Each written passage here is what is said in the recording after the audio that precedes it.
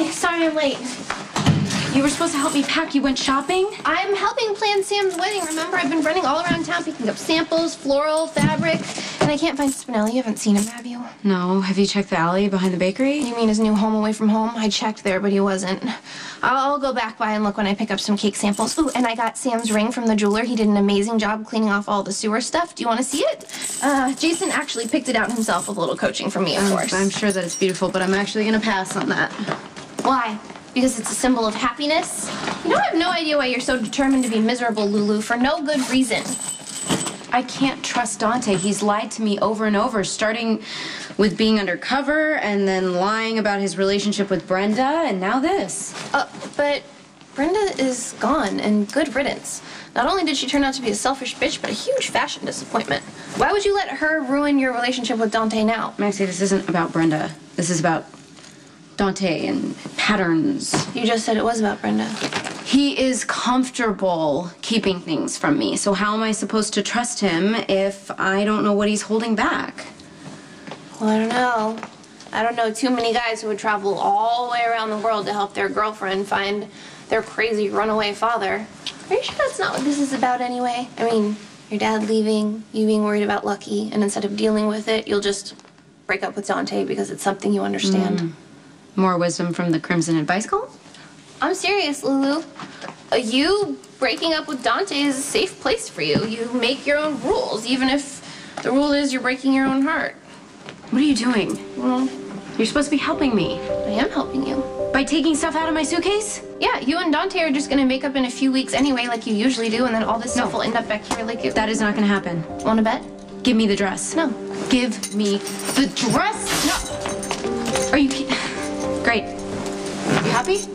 Are you? No, I'm not. I'm miserable. Look, I'm sorry about the dress. I will pay you back. I just think that you're making a mistake. I know that you're trying to be a good friend. Do you? What is that supposed to mean? Well, I sacrificed an all-expense-paid trip to the French countryside with Matt so you and Dante could use it to reconnect. And how did you repay me? You took off to Florida. And you brought back tacky souvenirs. Like, where did you get this? From one of those girls at that brothel? Dante likes it, too. Oh, there's a shocker. I got it at a vintage store in Jacksonville. Oh, there is a fashion hub. Wow, you were such a snob. I'm just saying, vintage is over, okay? There's a reason things go out of style. This thing should have been retired a long time ago. Okay, well, I think that you need to go back to focusing on Spinelli, because that's what this is about, right? You don't know how to fix him, so you're trying to fix me? I guess the Crimson Advice column goes both ways. Fine. I will admit that I was convinced I could snap Spinelli out of this fantasy world he's living in. Tried everything I could think of. I even took him to Georgie's grave. But he's just staying fixated on the weirdest things, like you and calling you Moonlight. I think it's pretty normal. Very funny, Lulu, but this is serious. I thought at least taking Spinelli to see Jason in the hospital bed, that would snap him out of it, but that didn't even work. And now I can't even find Spinelli. Well, it seems like you have a lot on your plate. What's going on with Matt? What about Matt? Well, I haven't heard you mention his name once. I mean, is there trouble in paradise? He and Matt are fine. We're just really busy with our careers right now. I mean, he's a doctor, so he's like married to his job, which is okay with me because I'm practically in the same boat at Crimson.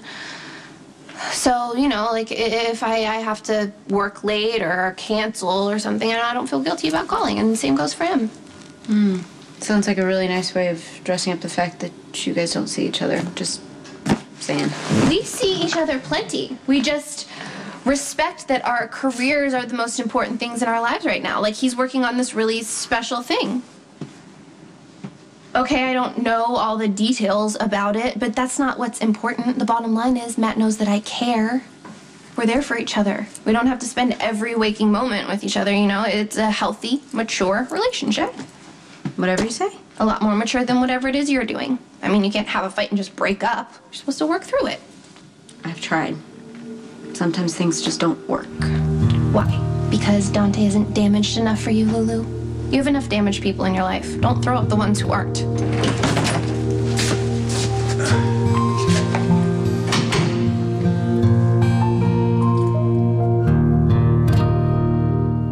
See?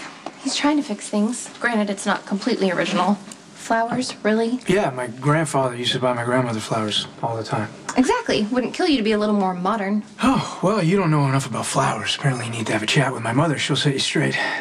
You know what, maybe you can go do that right now. Maxie, if you wouldn't mind, we'd be alone to talk. Fine. I have to plan a wedding anyway. For people who aren't afraid to be happy because they're in love. Goodbye, Maxie. You'll thank me later.